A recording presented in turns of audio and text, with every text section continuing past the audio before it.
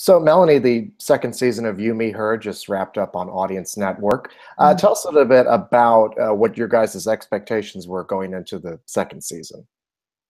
Um, it's hard. I feel like with any show you try and, I mean, not just with this show, but personally, I try and keep my expectations very grounded because you have no idea what's going to happen. There's been so many jobs that I've done in the past where, um, the expectations are so high and then really they come in pretty low afterwards and, vice versa. And so I've kind of learned to try not to have any. Um, and I feel like I did that with this, but going into the second season and having done the first and the response from the first season was really great. So yeah, I think that it was just exciting to get to do a second season. And at that point, I think yeah, we knew we were going to do a third season as well. So it was just, I think yeah, like the morale on set was just like pretty happy because that's rare that that happens. So we were just hoping people would still like it. I think the tone in the second season is, have you seen both seasons? I have, yes. Okay, it's slightly different. And in the second season, it kind of dives more into the supporting storylines, which was awesome for me. But yeah, so we were hoping the audience from season one would still enjoy season two as much or even more. Hmm. Well, since people are still discovering the show, tell us a little bit about the premise and about your character, Nina. So the show is about a polyamorous relationship, about these two the suburban married couple who are, I guess, like, bored in their relationship and want to jazz things up a little bit. And the way that's depicted, I think John Scott Shepherd did a really good job of making that depicted in a really real way, because you see two people, and of course Rachel Blanchard and Greg Poehler do an awesome job of playing these two people who love each other but are kind of torn because it's just that sort of like monotonous relationship of doing the same thing over and over. And in comes this young college girl, Izzy, and the way Greg meets her through escorting, because she's an escort and I'm her best friend, Nina. I am an escort as well. I'm the escort to pay her way through college, which is kind of unconventional. But again, the way John wrote it, it was just very fun and out there, but kind of worked because he made the characters really grounded.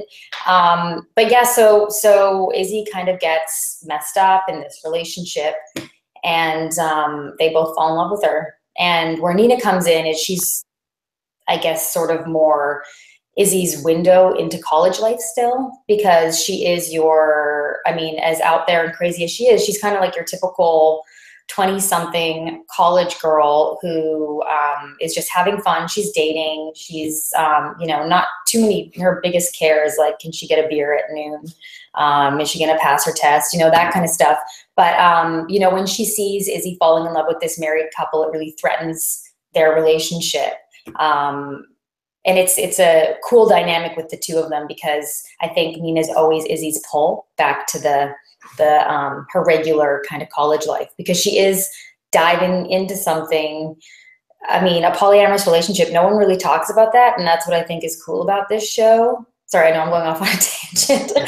That's what's cool about this show, because I think it's bringing awareness to a community of people that, and we're not the only show that's done it, but, giving a voice to a community of people that don't just have one partner. Mm-hmm.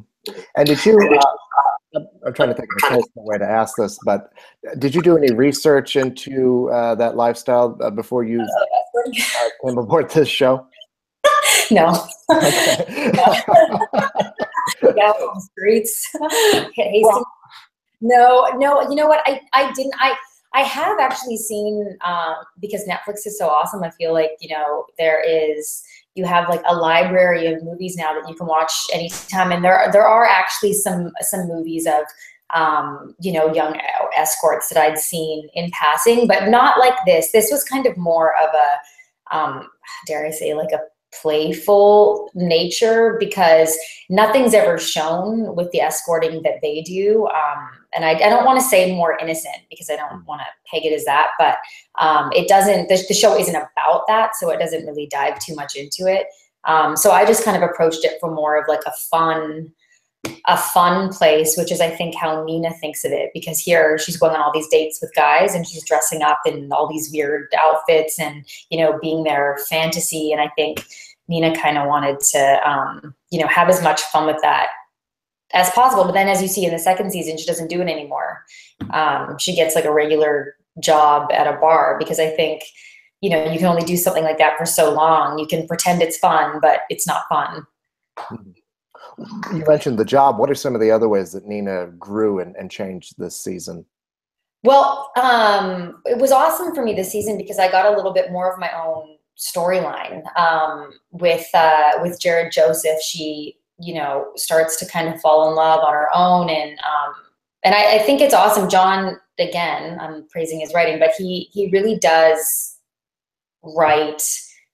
He writes really well for females, and I think that you know, as strong as Nina is, because she is portrayed as a really strong female character, you know, you see a lot of her vulnerability this season, because last season she's sort of just dealing with Izzy's problems. And you didn't really see, there was one episode in season 1, episode 9, where they're under the sheets and she's finally opening up to Izzy about, you know, some of her insecurities and who she really is. And that's probably my favorite scene I've ever shot in the series. But I think that, you know, because of that scene, actually, I just kind of felt like maybe more vulnerability was written into Nina's character. And she has her own relationship this season, and she's not really sure what she's doing. You know, it's again, like the college life, the insecurity he wrote so well of falling in love, feeling guarded. Dina's very guarded. So I got to play a lot of different things this season, and still have her, you know, her fun, sarcastic, kind of icy self, but kind of get more of her softer side as well, which was fun for me. Right. It's interesting in terms of this polyamorous relationship, because you are an outsider, and so we get an outsider's perspective to it through you. I mean, in a way, you're almost sort of like an audience member yourself. Can you talk a bit about that? Well, I think that the way that Nina reacted to it was like, you know, how most friends that have never even, you know, wrapped their mind around something like that would react. And of course, her first priority is Izzy, because the relationship they have is like a sisterly love. It's such a crazy bond that immediately she sees her going into this relationship and she's like, what the hell are you doing? You're gonna, you know, you're gonna get screwed over, you're gonna get hurt, you're gonna get your heart broken again, and who's gonna pick up the pieces? It's gonna be me.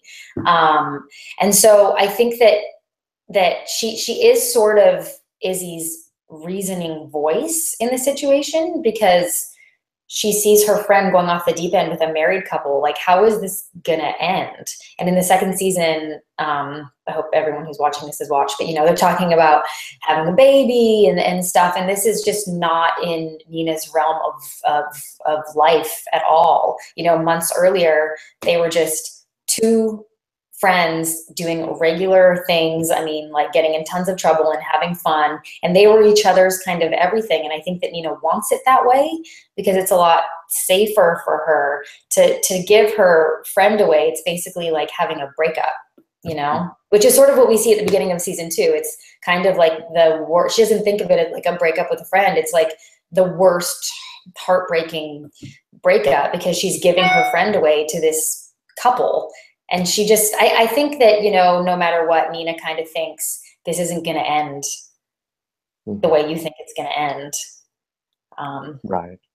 Yeah, she's a bit negative about the whole thing, as much as she loves Izzy and wants to support her, but she's being real. And working with Priscilla Faia, what's that collaboration like between the two of you? Horrible. She's amazing. You know, we met in rehearsals before the first season, and that first day we met, it was like something magical happened. We just, within 5 minutes, knew that we were going to be great friends. And to this day now, she's a great friend of mine. But I've never had anything like that on set with anyone before. You meet lots of great people, but with her, it's like not acting. I feel like it's kind of, I hope she says something like that about me. Yeah, did you? No, but I'll never tell. No, yeah, she was very highly with her, complimented. it's really not acting. I get so excited to go to set and do scenes with her because it just kind of flows like butter, you know?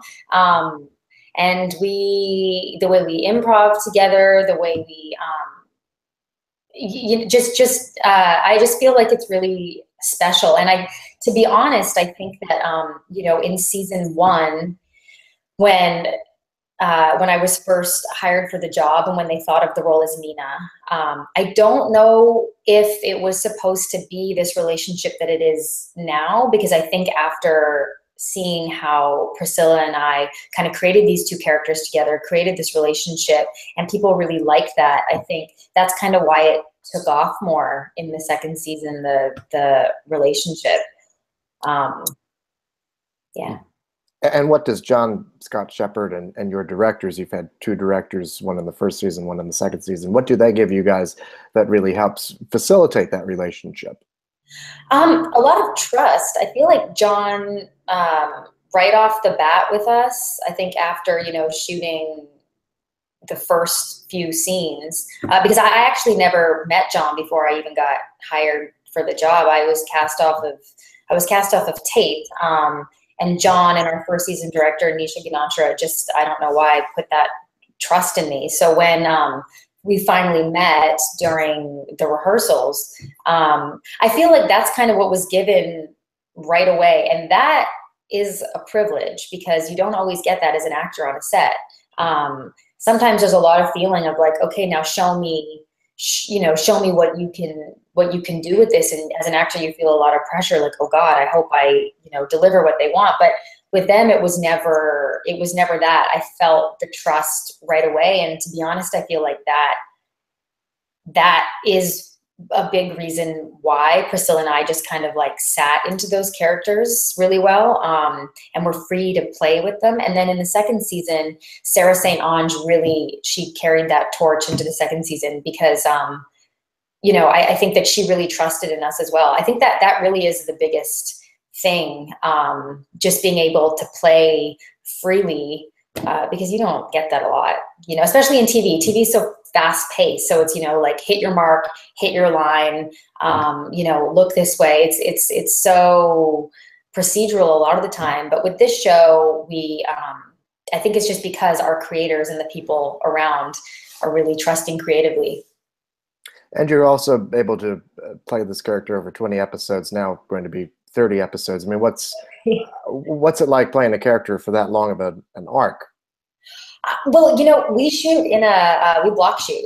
And so it goes by like that, which is crazy even to hear you say we've done 20 episodes because, we shoot the show pretty fast. So like within the, 3-month period that we're shooting the 10 episodes per season, it goes by like that. And within a day, you're shooting scenes from 6 different episodes. So I feel like it's kind of a whirlwind. It's not the same as shooting chronologically. But I feel like and I'm really excited to see what we do this next year. But, in the first season to the second season, you really see Nina grow and kind of come more into herself because she really is sort of like hacking at a ice pick, I think, in the first season, like she's very quick-witted.